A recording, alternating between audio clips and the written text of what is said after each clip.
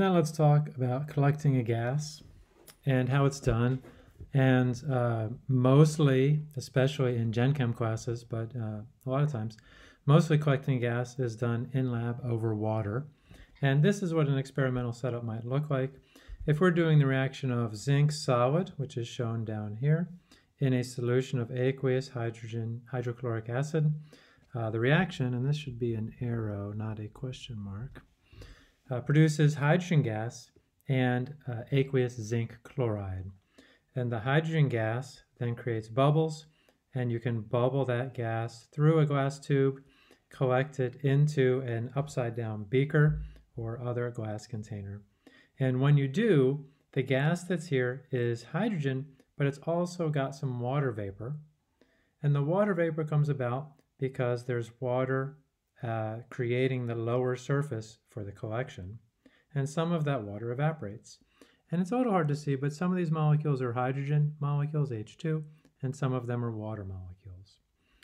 Now, the overall equation is that P total, sometimes called P lowercase t, also called P atmospheric, because it will show that it is the atmospheric pressure pushing down on it, is going to be equal to the sum of the partial pressures of the gases inside here, which is going to be partial pressure of hydrogen plus partial pressure of H2O.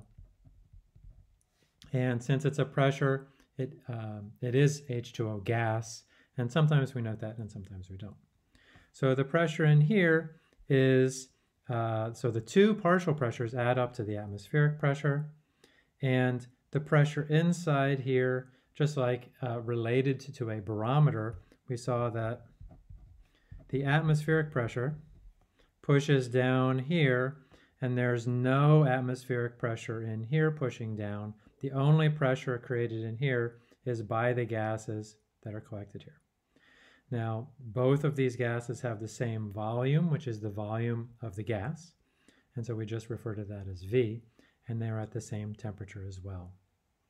Okay. And so what will happen is we'll be able to measure the atmospheric pressure. Now let's talk about this partial pressure of H2O, where we get that, and then we'll be able to solve for the partial pressure of hydrogen. Now the partial pressure of the water vapor, called the vapor pressure, depends only on the temperature. And let's define vapor pressure, because vapor pressure comes up at a couple points in this course. The vapor pressure is the pressure or the partial pressure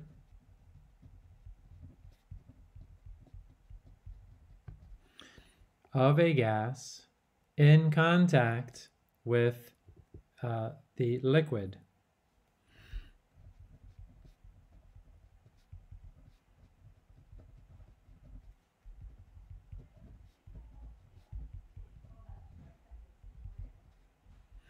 So just like in the picture we've got here, we've got liquid water here, and we've got water vapor, or H2O gas, up here. And vapor pressure is a completely general and a very useful concept in a lot of different instances. However, we're going to be using it principally for H2O and H2O pressure. So whatever the temperature is, you can see that the pressure or the vapor pressure depends on it. And in fact, one thing I'll point out here is that at 100 degrees Celsius, which is the boiling point of H2O,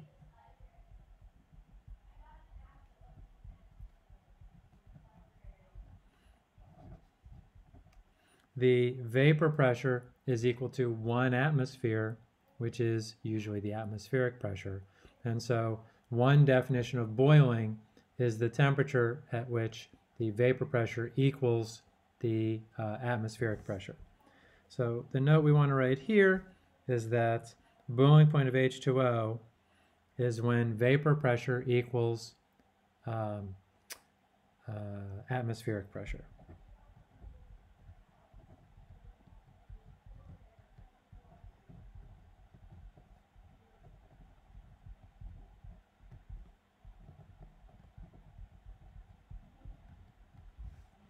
And when the atmospheric pressure is lower than 760. 760 is the atmospheric pressure and is equal to 1 atmosphere at sea level. So as you go to higher and higher elevations, the atmospheric pressure decreases, and then the vapor pressure equals the atmospheric pressure at lower temperatures. Okay, so let's see what a problem like this looks like. 1.02 liters of oxygen collected over water at 293 Kelvin with a total pressure of 755.2 millimeters of mercury. Find the mass of oxygen. So let's see. We have a total pressure, PT, equals 755.2. And that's in millimeters of mercury. The total pressure is going to be equal to the partial pressure of oxygen plus the partial pressure of the H2O, where again, the partial pressure of the H2O is on the previous slide in that table.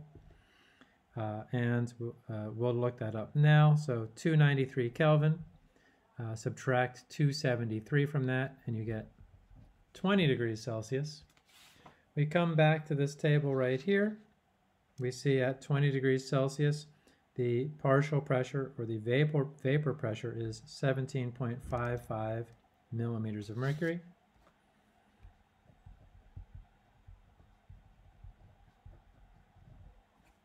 And rearranging to solve for the partial pressure of oxygen, we subtract 17.55 off of the 755.2. So, and to 3 sig figs, we'll just go with 738 millimeters of mercury.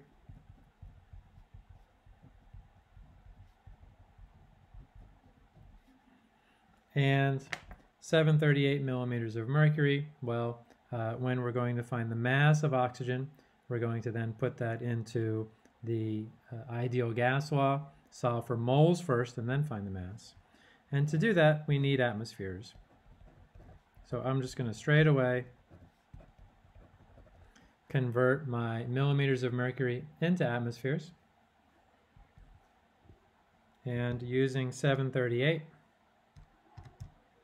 divided by 760, I get 0.971 atmospheres.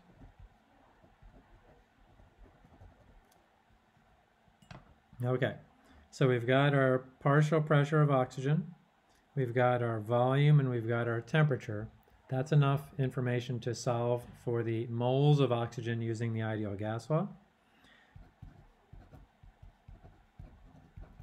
Here's the ideal gas law in general, and this will work fine. I like to personalize it when we're using a specific gas so that the pressure, or the partial pressure of oxygen, will be specifically for the moles of oxygen, although those are, well, let's see. If we're using the partial pressure of oxygen, we will get moles of oxygen. And then go ahead and plug everything in.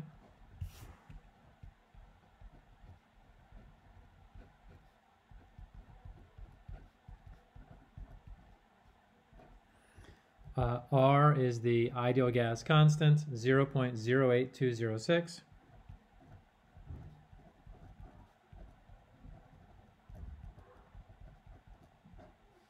And temperature 293 Kelvin. And rearranging to solve for my moles of oxygen.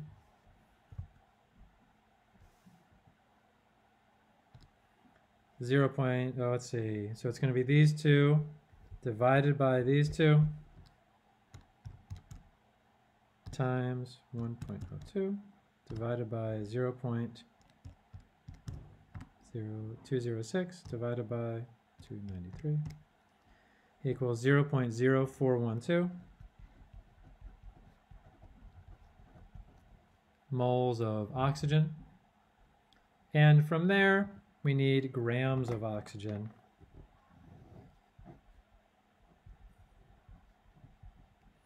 And 1 mole of oxygen equals 32.00 grams.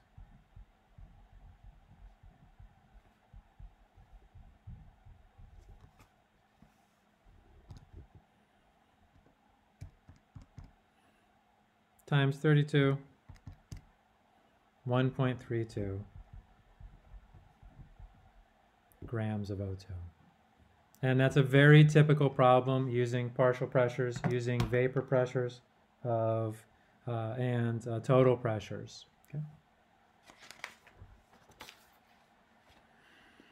This is going to be a companion problem, similar, except this time we're working to find the total pressure, and that's a good place to stop for now.